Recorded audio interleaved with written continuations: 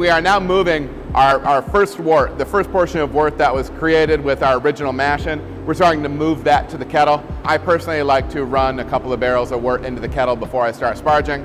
There's a little bit of research on that I took in at a conference a couple years back as far as maximizing efficiency, different things like that. I don't know if it's the most important thing. It's something that I like to do and I'm comfortable with, and there's some research that says that there's benefit to it, so I do it.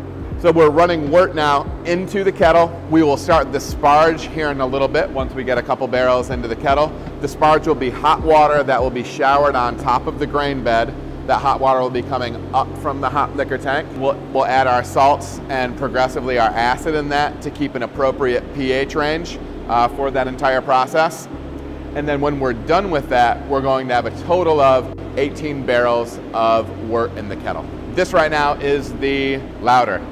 Right now we are lautering, meaning we are moving wort from the mash tun to the kettle. Yeah, and so what we're gonna do is we're gonna kill that, open that, you're gonna hear the thump, and remember, double checking in your head, my valve up top is open and my standpipe is in the kettle, right?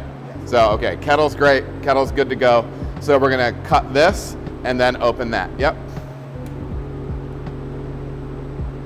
Let's go up and check.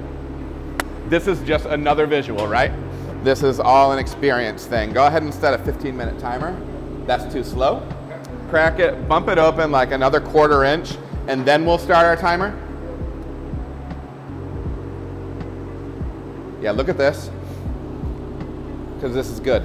I think it can be a little bit more than that, so kick it open a little bit more.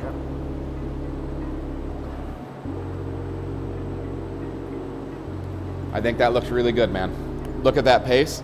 Okay. Right? Set your 15-minute timer. It's like you're talking into a tricorder.